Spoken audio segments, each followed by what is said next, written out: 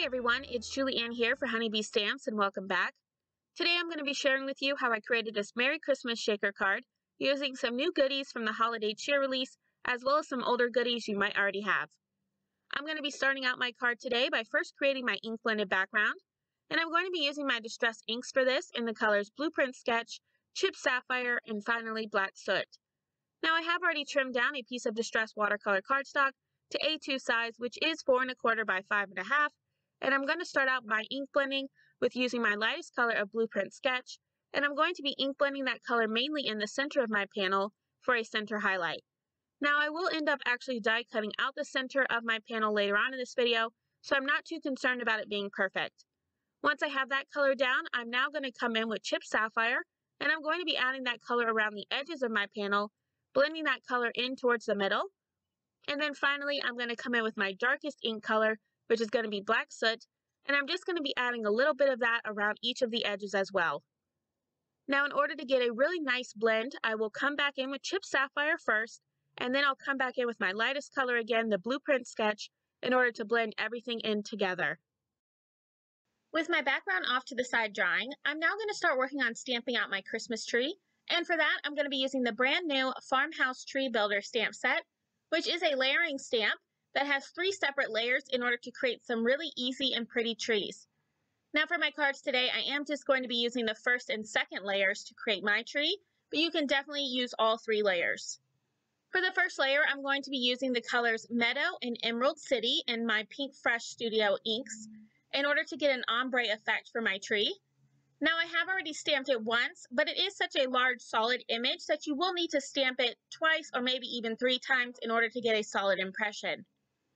Now for the second stamp that I'm going to be using to give my tree some depth, I'm going to line that up down at the bottom of the stamp, and even if you don't line it up exactly right, it still looks really great, and that's what I love so much about this layering stamp. For the second layer, I'm going to again be using some more of my Pink Fresh Studio inks, but this time I'm going to be using the color Evergreen. And I'm going to be stamping that 3 times just to make sure I get a really nice dark impression, but you definitely do not need to do that. Once I'm happy with how it looks, I'm just going to lift that up closer to the camera so you can see just how pretty this is. Now I did do 2 additional Christmas trees because I really thought I was going to use all 3 of them for my card, but I decided against that. Next, I'm going to start working on adding in all of my embellishments inside of my shaker. I'm going to be adding in a few white as well as some iridescent snowflakes. And I will be adding in some clear embellishments as well. And all 3 of those are going to make it look as though it's snowing in my shaker, kind of like a snow globe. Once I feel as though I have enough embellishments, I'm then going to be adhering down the top portion of my shaker, which is the background panel that I ink blended earlier. And I have added some foam adhesive to the back of that panel in order to create my shaker well so that all of those sequins can move about freely. Once I have that all adhered, you can see just how pretty this is. This is definitely my favorite part of creating a shaker card when I first flip it over to see how it all comes together. Next, I'm going to be adhering my Christmas tree down to the front of my card, and I'm going to be adhering that in the center of my shaker window. Now, like I mentioned earlier, I did originally plan on having all 3 of those trees on my card, but it just ended up covering up too much of my shaker, so I decided to just do the one for my card today.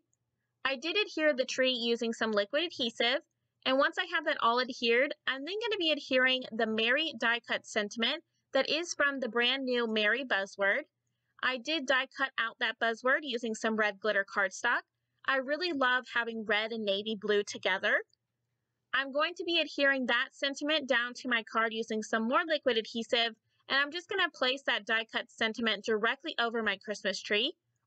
And then using that same Merry buzzword stamp set, I did stamp and white heat emboss some of the sentiments that are included in the set onto some black cardstock, and I'm going to be adhering those down to my card as well, so that way my sentiment reads, "Have a Merry Christmas."